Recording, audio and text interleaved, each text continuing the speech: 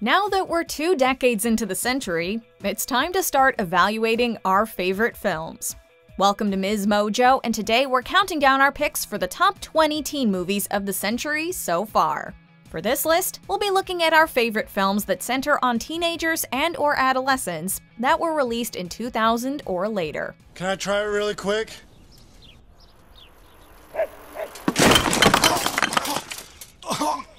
Number 20. Me and Earl and the Dying Girl.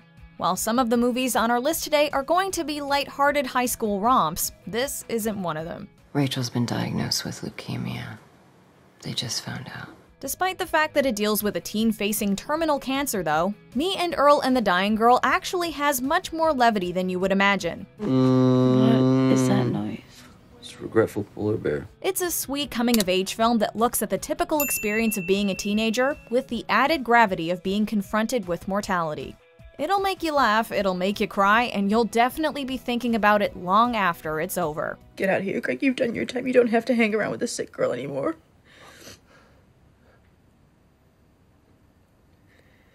How can you even say that to me? Number 19. She's the Man. Who knew that William Shakespeare's comedic play Twelfth Night would make the perfect background for a hilarious teen romance movie? I just don't want to see you get hurt. You are so full of Back to practice! In this 2006 film, Amanda Bynes plays Viola Hastings, a girl who loves playing soccer, but is dismayed when her team is cut. She decides to take matters into her own hands and disguise herself as her twin brother Sebastian and play for the guys' team instead to prove a point. No hakalugi. I'm so proud! This movie is, of course, full of laugh-out-loud hijinks, especially when Viola finds herself falling for one of her teammates. you and Viola. I mean, be magic. I don't know. Number 18. A Cinderella Story. Some of the movies on our list are critically acclaimed films that received Oscar nominations. But this one didn't exactly fare well with the critics, receiving a dismal 12% on Rotten Tomatoes. And you thought they didn't even know you existed. Right. But critics aren't the only ones with opinions, and we love this charming modern-day fairy tale starring Hilary Duff and Chad Michael Murray. Don't you know who I am? Of course I do. You're Princeton girl. You're the girl I've been waiting to meet. I know exactly who you are. Does it make sense that Austin doesn't recognize Sam just because she's wearing a small mask? No. But do we care? Definitely not. Of course, this movie has a picture-perfect happily ever after, and we wouldn't have it any other way. Number 17. Sing Street. This low-budget production was a collaboration between Ireland, the US, and the UK, and the result was a perfect teen movie about a Dublin adolescent in the 80s who starts a band with the goal of getting his crush to fall for him. You lied? No. Trying to give up. The movie even received a nomination for Best Motion Picture, Musical, or Comedy at the Golden Globe Awards. Can you really not swim? No? So why'd you do that then? For our art, Cosmo. If you're a music fan looking for something uplifting that'll leave you wanting to sing along with the characters, look no further than this sadly underrated movie. Drive it like you stole it. Drive it like you stole it. Number 16. 8th Grade. We never could have imagined that comedian Bo Burnham could have created such a heartfelt film about a young teenage girl living in the social media era. But in 2018, he did just that, impressing critics and viewers in the process. Thank you guys for watching this video. I hope some of you guys found it helpful. And make sure to subscribe to my channel. Elsie Fisher shines as the desperately awkward protagonist Kayla, who you can't help but root for throughout the story, even if you're busy cringing and covering your eyes while remembering your own uncomfortable middle school experiences. This movie will break your heart and leave you wishing you could see Kayla living her best life all grown up. So the thing about growing up is that it's going to happen. So don't fight it. Number 15. Freaky Friday. Before Lindsay Lohan became known for her antics in the tabloids, she was starring in adorable teen comedies like Freaky Friday. Excuse me. Is this yours? Thanks. The premise is that she's a rebellious teen who doesn't see eye to eye with her mother about anything, until they inadvertently switch bodies one day. You're not my mother. Yes, I am. Get away, you clone freak! Don't you use that tone with me. Both Lohan and Jamie Lee Curtis do a remarkably good job of impersonating each other's mannerisms, and the film comes to a surprisingly emotional conclusion. Not to mention, this movie made little rocker chicks out of many of us when we saw it in high school. You're the kind of friend who always stands when I'm broken. Number 14. Juno.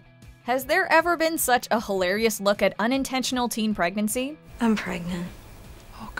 When it was released in 2007, Juno was a massive critical and commercial success, making $231 million on a budget of under $10 million. This is the most magnificent discarded living room set I've ever seen. It looks at the story of a 16-year-old girl who decides to give her baby up for adoption after becoming pregnant by mistake.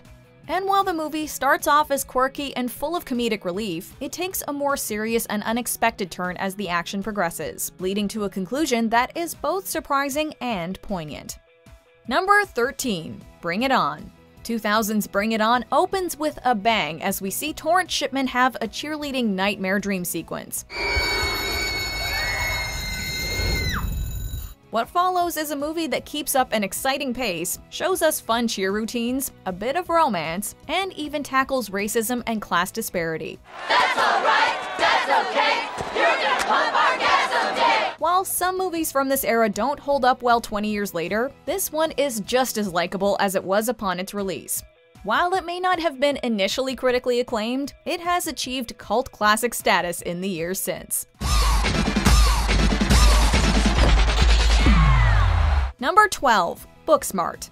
The elevator pitch for this movie, which was directed by Olivia Wilde, could have been Superbad but with girls. But the end result was so much more. Beanie Feldstein and Caitlin Dever star as two high school seniors who have spent their last few years focusing on academics rather than having a good time. We didn't party because we wanted to focus on school and get into good colleges. And it worked. But the irresponsible people who partied also got into those colleges. They did both. They set out to have one epic night out before graduation and end up getting much more than they bargained for. How old are you, by the way? Does not matter! Okay, that voice did not make you sound older, so you're basically children. It's laugh out loud funny and manages to be silly while also being pretty woke. Love you. Love you. Number 11. Love, Simon. Love, Simon was notably the first time that a major Hollywood studio made a teen movie focusing on a gay protagonist. But beyond its historical significance, it's also a deeply enjoyable film. Hey, morning. Oh. Hey. Sorry, I didn't realize you were masturbating. While many LGBTQ+ narratives told in the mainstream look at the perils of being gay, this one takes a somewhat lighter, though still realistic look at what a teenager's experience might be like coming out today. I've been thinking about why I haven't come out yet. Maybe it's because it doesn't seem fair that only gay people have to come out. Why is straight the default? It features a sweet romance and a cast of likable characters that make us think this will soon become a modern classic. You get to be more you than you have been in a very long time. Number 10. The Sisterhood of the Traveling Pants. It's always tough to adapt a book that has such a loyal following, but they nailed it with the 2005 movie version of The Sisterhood of the Traveling Pants. Call me crazy, but it's scientifically impossible that a pair of pants could fit me. And me. And me. And me. The story is about four friends who are very different from one another, but who happen to fit into the same pair of secondhand jeans. So, they use the pants to keep them together even when they're apart. What's so great about an old pair of jeans? Nothing. They just happen to mysteriously fit us all perfectly. The all-star cast is what carries this movie, with Amber Tamblyn, America Ferrera, Blake Lively, and Alexis Bledel each bringing plenty of heart to their sections of the story. You have something else, too. What? You have us. Number 9. The Princess Diaries. Doesn't everyone dream of suddenly finding out that they're in fact the princess of a small little-known country? We sure did. You are Amelia Mignonette Thermopolis Rinaldi, Princess of Genovia. Me? The modern fairy tale told in The Princess Diaries is tons of fun as we watch Anne Hathaway play the hapless Mia Thermopolis, a clumsy and decidedly ungraceful teen living in San Francisco. When she finds out from her grandmother, played flawlessly by Julie Andrews, that she's actually the heir to the kingdom of a fictional country called Genovia, she has to quickly learn how to walk and talk like royalty. We'll rewatch this movie if just for that epic makeover. Better. Much better. Number 8. A Walk to Remember. If you were a teen in the early aughts, you almost certainly had your heart broken by this Nicholas Sparks adaptation. So would it kill you to try? Yup, and I'm too young to die. A Walk to Remember introduces us to Jamie, a minister's daughter who seems too pure for this world, and Landon, a bad boy who's part of the wrong crowd. When they're thrown together, Jamie makes Landon promise that he won't fall in love with her, which he takes as some kind of joke. One condition though, Carter. What's that? You have to promise you won't fall in love with me. But they do fall in love, only for their happy ending to be foiled by the fact that Jamie has been hiding her terminal illness from him. You'll need the Kleenex for this one. Number 7. Easy A. Inspired by the events of Nathaniel Hawthorne's The Scarlet Letter, Easy A stars Emma Stone as a high schooler who lies about losing her virginity to get her friend off her back. Tell me. Fine. We did it. Yes! Finally! The casual fib spirals out of control, and she finds herself helping her peers come up with equally untrue stories about their own sexual histories. So you're saying I shouldn't really have sex? I should just say I had sex with someone. A girl. Yes, yes. Considering it came out a decade ago, the film does a remarkably good job of tackling the issue of slut-shaming that wasn't nearly as prevalent in the cultural dialogue at the time. Screw all these people. All of them. Haven't you heard? I already did. Number 6. The Fault in Our Stars. If you think a story about two teenagers battling cancer who fall in love is going to be depressing, well, you'd be right. Sorry. My bad. There's no sugarcoating it. The Fault in Our Stars is certainly not a fun-filled romp, but it is a movie that's incredibly touching and shows the inner lives of two kids who are so much more than the diseases they're suffering from. Feel this obsession you have with being remembered? Don't get mad. I am mad. I'm mad because I think you're special. And is that not enough? The story takes you to unexpected places, and trust us when we say that the ending is not the one you were expecting. Like all real love stories, ours will die with us. As it should. Number 5. The Perks of Being a Wallflower. It may have taken over a decade for Stephen Chbosky's novel The Perks of Being a Wallflower to make it to the big screen, but when it finally did, fans were rewarded with an emotionally evocative film that did justice to its source material. Isn't this the best milkshake ever, Alice? It's even better than the first one. That should come as no surprise considering the fact that Chbosky actually penned the script and directed the film himself. So you want to wear these glasses? They'll protect you. This story about a high schooler dealing with depression and repressed trauma while just trying to make it through each day is both tragic and deeply relatable to anyone who has suffered from mental illness. Why do I and everyone I love pick people who treat us like we're nothing? Number 4. To All the Boys I've Loved Before. When Netflix released its teen rom-com To All the Boys I've Loved Before in 2018, people may not have had high expectations. But anyone who has watched it can tell you that this movie will make a fan out of pretty much any viewer. All set. It's very funny. Very necessary. While it harkens back to teen flicks from the 80s in many ways, it also simultaneously feels strikingly modern with its diverse cast and subtly progressive values. Is that sparkly bike out front, is that your ride? Yeah.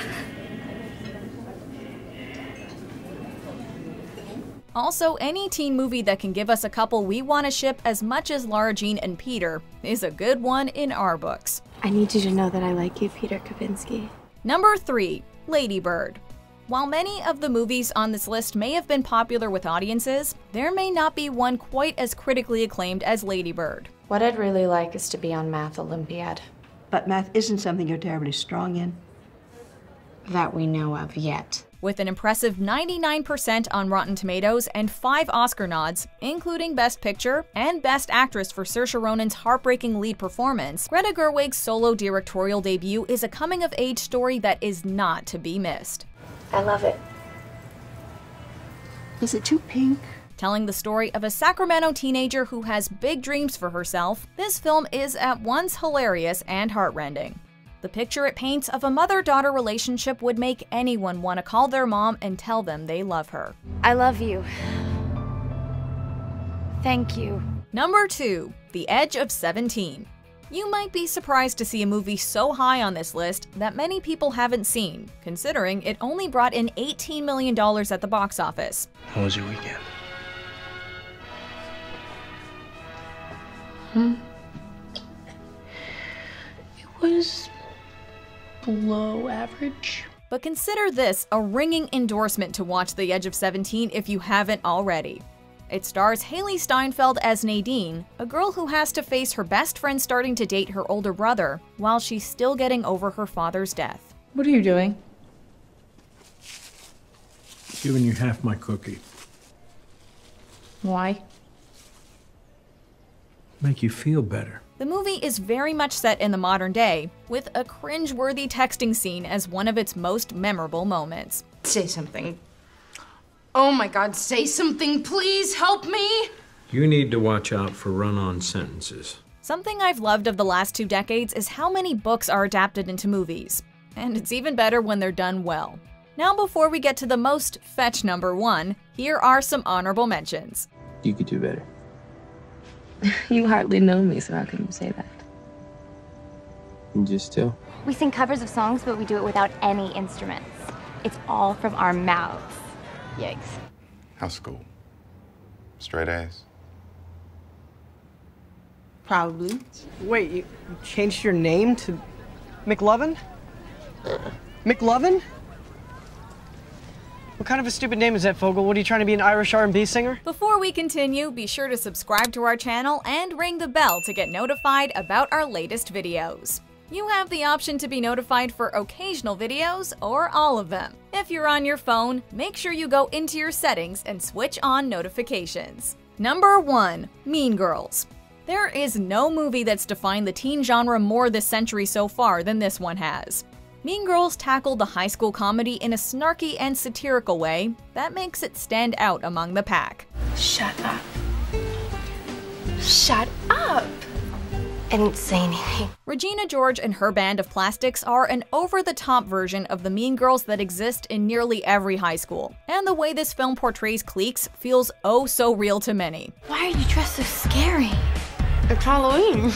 Its legacy and cult following don't look like they're going anywhere anytime soon, with so many quotes and concepts from the movie having entered the cultural lexicon. You go, Glen Coco! Glen Coco? Fall for you, Glen Coco! You go, Glen Coco! Do you agree with our picks? Check out this other recent clip from MsMojo. And be sure to subscribe and ring the bell to be notified about our latest videos.